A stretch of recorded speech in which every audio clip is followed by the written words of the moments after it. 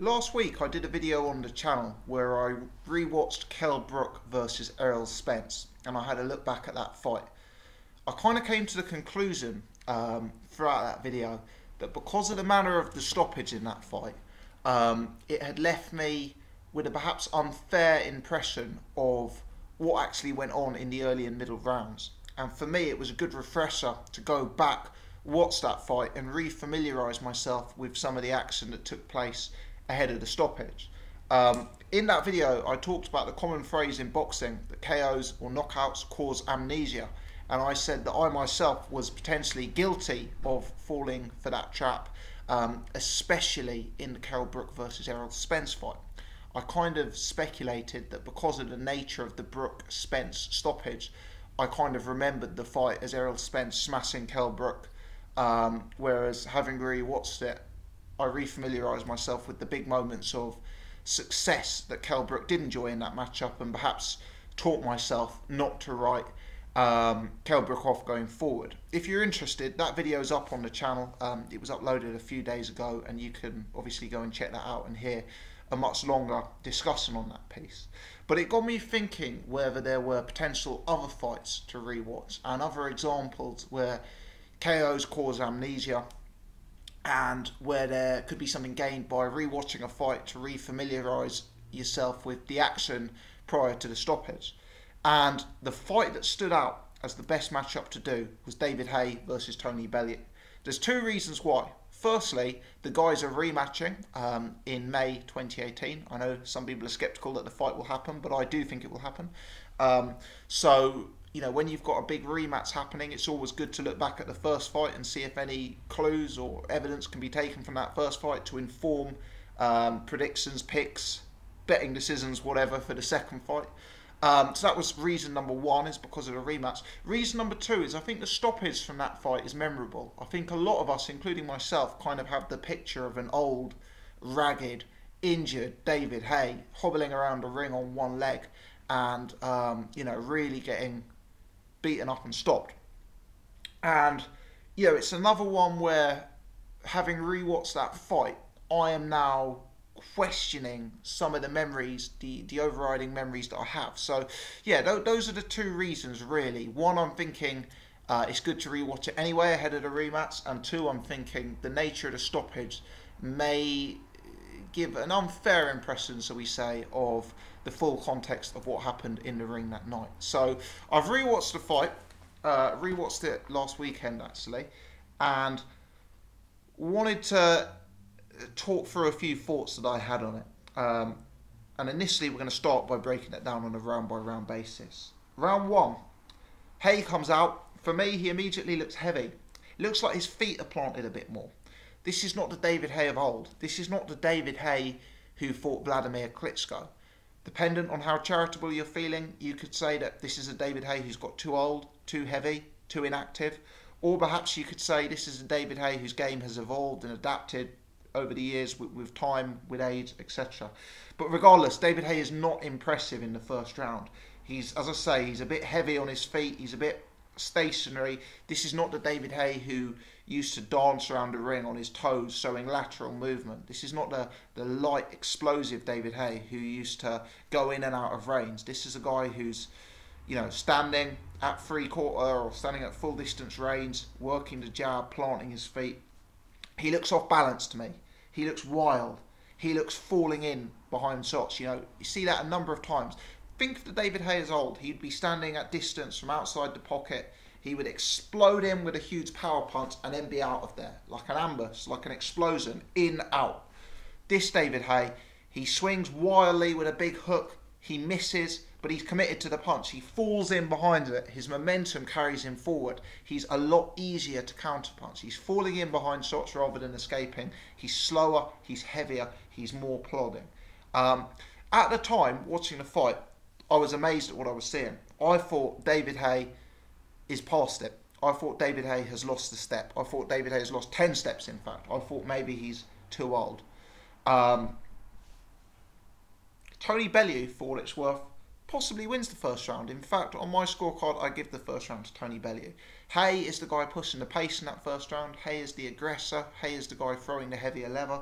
But Bellew's keeping range well. He's evading well. He's countering well. He's on the back foot, but he's timing David Haye surprisingly well. I mean, in what is a close round, I score it to Tony Bellew. It's interesting. Now, rounds 2, 3, 4 and 5, we're going to handle in one block. For me, 2, 3 and 4 are very, very clear David Haye rounds. 5 is a closer round. 2, 3 and 4 are quite dull rounds. 5 heats up a bit. All of them are David Haye rounds. And for me, in order to keep this video a respectable length of shortness, I'm going to summarise as saying all 4 of these rounds, David Haye is the aggressor. David Haye is looking to come forward. He's looking to close down the range. He's looking to get his jab going. He's looking to get his work off on Tony Bellew. Bellew, who is still having a level of success with keeping distance, with evading shots, with timing David Haye, essentially is adopting a back foot evasive game. I'm not going to say Tony Bellew is necessarily scared of David Haye's punching power.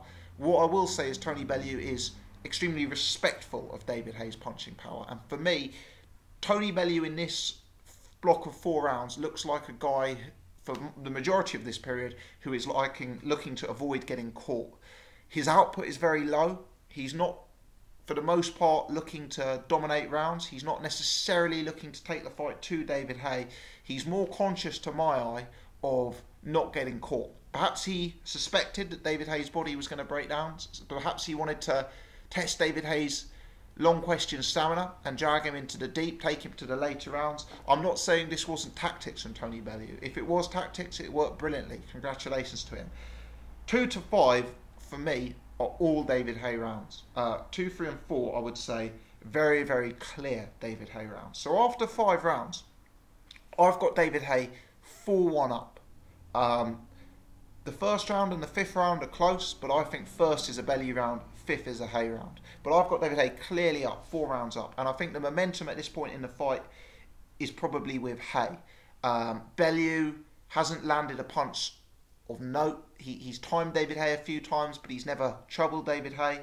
And for me, Bellew is kind of in a sort of low output, evasive mode after 5 rounds. Now, round 6 is where the world changes. As is well known in the history books right now, David Haye aggravates the Achilles injury. We now know, well, we knew at the time that there had been substantial reports in the newspapers and in the media that David Haye suffered an Achilles injury in the lead up to this fight. It looks like that injury was aggravated in round 6. David Haye goes down. Tony Bellew picks up round 6 in a 10-8 round. After the injury, both guys go to war, but David Haye is massively on unsteady legs because of the Achilles injury. He's massively off balance, he's swinging, he's inaccurate, and Bellew goes for the kill. What I would say is, whilst round 6 is a dominant Tony Bellew round, Bellew doesn't overly impress me in this round. Number 1, he completely abandons his defence and almost gets caught on several occasions in his efforts to get rid of David Haye. And number 2, he's not very clinical with the way he tries to get Haye out of there. You know, it almost reminds me of the 11th and 12th round in that Bellew-Cleverley rematch, where Cleverley was up against the ropes doing nothing, and Bellew smothered his work and couldn't really take his opponent out. You know, you don't see too much construction behind Bellew's work. You don't see him jabbing to create an opening in. You don't see him putting combinations together, changing levels. You know, a lot of the time you just see him swinging for the fences, and even a David Haye on one leg is able to make him miss a bit. But regardless, whilst Tony Bellew left himself open, whilst he couldn't find the tools at round 6 to get David Haye out of there, it is doubtlessly a dominant Tony Bellew round. And the pattern continues in round 7. You know, Tony Bellew, complete dominance. David Haye looking like he is completely immobile. Bellew all over him. It does appear to my eye that Tony Bellew didn't necessarily have the punching power to hurt David Haye. It did appear that at this point Tony Bellew was struggling to close the show and get his opponent out of there. But nevertheless, you know, complete dominance, and the theme is an injured man trying to not lose his balance and get knocked over. Round 8 and 9 are very, very interesting rounds. Bizarrely, and completely against a run of play, David Haye comes out and starts to push the pace again in round 8. He's on completely unsteady legs. He's not got his balance. The injury is clearly affecting him. Yet David Haye comes out, looks to go forward, and looks to bring the fight to Tony Bellew. You actually look at a totally immobile David Haye trying to walk his opponent down. Tony Bellew, there's an interesting moment in the fight where Tony Bellew throws 4, 5, 6 jabs at David Haye. And as David Haye's coming forward, hobbling forward, Haye's still got the head movement to make Bellew miss, and the jabs come up short. 8 and 9 are competitive rounds, which are easy to forget when you think back to the stoppage. 8 and 9, I actually scored 8 Tony Bellew by a whisker, but I scored 9 to David Haye. I think it's very possible to give round 9 to David Haye, as David Haye, to me, shows huge heart, huge grit, huge determination to come on and keep throwing punches and not give in. Now, rounds 10 and 11 are where Bellew closes the show. Maybe he punched himself out in round 6 and 7, trying to get David Haye out of there. Maybe he needed a round or 2 to recover, and maybe that's what happened in 8 and 9. I punched out Tony Bellew, took a round or 2 off, and that's why David Haye became more competitive, even though he was semi-immobile in those rounds. Rounds 10 and 11, Tony Bellew started getting his work off again, started reasserting that dominance, and as we now know, by the time round 11 came, unfortunately, David Haye was stopped, and the fight was over. But it's interesting. It's another one of these fights where I do wonder if the phrase "knockouts cause amnesia" is applicable, because my instant thoughts prior to rewatching this fight is David Haye's body fell to pieces, and Tony Bellew was able to stop it. Whereas looking back on it, I think there's 2 important points to be made. Point number 1 is that prior to the injury being aggravated in round 6, David Haye was well up, 4-1 on my scorecards, and to all intents and purposes looking like the better man on the night, in my opinion. Number 2 is even after the injury, whilst David Haye suffered some very, very difficult moments in 6 and 7, he was still able to put something of an offence and defence together in round 8 and 9 and actually make those those rounds competitive enough. This video isn't meant to discredit Tony Bellew. Tony Bellew has always been someone I've had a bit of a blind spot to. I don't see in Bellew's game how he is as successful as he is. Maybe he's been well placed, maybe he's taken the right fights at the right time, or maybe he's just a far better fighter than I give him credit for. I've got to say that all of those are possibilities. And Bellew does deserve credit for this fight. He showed chin, he showed determination, he showed heart, he showed improved movement, he showed good tactical nous. He showed good timing as well. Bellew deserves a lot of credit for this performance, don't get me wrong. But having rewatched the fight, number 1, who amongst us would pick Tony Bellew to win that fight after 5 rounds prior to David Haye aggravating that injury?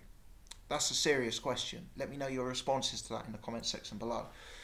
Perhaps most importantly, having rewatched the fight, I'm kind of left with this. My initial thought was we went from watching a bad David Haye in round 1 to an injured David Haye in round 6. Maybe looking back on it, I'm now inclined to say we went from watching an injured David Haye in round 1 to a horrifically injured David Haye in round 6. I think back to this. I remember doing a video about it on the time on the channel. I remember thinking back to it and thinking, David Haye was potentially carrying an injury into the fight. That's what the reports were in the lead up. You look back at that round 1. You look at how off balance he is. You look at how wild he is, how he falls in behind shots. How he's swinging and missing. I appreciate David Haye has got older. I appreciate David Haye has got heavier. I appreciate David Haye hasn't fought a meaningful fight prior to this one since Derek Chisora. But I just wonder, was the result of David Haye being so off colour in terms of his timing, in terms of his movement, was that result a result of the Achilles injury that he potentially sustained in the lead up to this fight? Now, we've seen a new look David Haye in the preparation for this rematch. So I appreciate the first rematch was called off, but we've seen a lighter David Haye. David Haye, for me, has always been the kind of fighter who is extremely explosive. I used the phrase ambush fight early on in this video, which I think kind of highlights it well. I think for a guy like David Haye to be at his best, he needs to be able to go outside, inside at a rate of knots. And to do that, you need to have an immense power and explosion from your legs. And you can see David Haye generating that power from his legs in some of his previous fights. You're just wondering if the heavy-set David Haye who turned up to this Bellew fight, potentially carrying that Achilles injury, was that explosion gone? Was that ability to generate speed and power from his legs gone? And is that why we saw him so off balance, so wild, so falling in behind shots? Was it possible that David Haye was carrying such a bad injury going into the first fight that maybe he should have withdrawn, but he couldn't withdraw because of all the withdrawals he's had in his career so far today? Manuel Charr, Tyson Fury, he's got a long history of withdrawing from fights. Did he have such a bad injury he was going into that fight carrying that, and he maybe should have withdrawn but didn't feel he could because of all of his history? I think that's very, very possible. Now, detractors of David Haye, people who don't want to see this rematch, will say, regardless, Gossip, the problem with David Haye is that he always gets injuries. And, that was seen by him picking up another injury prior to the initially scheduled Tony Bellew rematch. But whilst it is true that David Haye has a hugely checkered history with injuries, it does still leave me wondering a bit. Does he have the beating of Tony Bellew? Because for me, on the balance of probability, David Haye has gone into this fight and he's gone into carrying an injury from round one. And despite Haye being at his very worst, and despite Tony Bellew actually performing very, very well, Haye has still got the better of this before that injury became aggravated in round 6. Maybe I'm buying into the hype. Maybe I'm giving him far, far, far too much charity. But let me tell you this. If by some miracle David Haye can turn up in May injury-free, and if he can turn up 10, 15 pounds lighter, I think he's an overwhelming favourite against Tony Bellew. The big question is, can he turn up injury-free? And that is a question that none of us really know the answer to. And it's a question that could be a deciding factor in the rematch. Looking at this tape, am I confident that Tony Bellew will repeat his victory against David Haye? I'm not. I think Tony Bellew was fortunate how it played out on night one, on fight one. And I do think it's another one of those where, I'm not going to say knockouts cause amnesia maybe, but knockouts cause you to forget certain things. And looking at the first 5 rounds, looking at round 8 and 9, you can see that Bellew is not the picture of dominance over David Haye, generally in the course of the fight. For me, Haye went in there carrying an injury. The injury got aggravated at round 6, and it was only because of that Tony Bellew was able to establish him in the fight when he did. I don't mean to discredit Tony Bellew. I have a long and checkered past on this channel of writing Tony Bellew off, and I promise to never write him off again. He deserves immense credit. He's a guy who constantly overperforms. He can do the unthinkable and beat David Haye a second time. But in my opinion, he remains an underdog to do it. And having rewatched this fight, I am more confident that David Haye can beat Tony Bellew in the rematch. And I actually think the biggest risk to David Haye in that fight is a reoccurrence of an Achilles injury, which is a distinct possibility, as opposed to Tony Bellew outboxing him or catching him cold. Let me know your thoughts. Leave your comments in the section below. If you've enjoyed this video, also let me know. Perhaps it's something that I can do more of, rewatching some other fights. Please hit the thumbs up button. Please press subscribe if you're new and haven't done so before. As always, appreciate you guys watching my channel. Thanks for tuning in.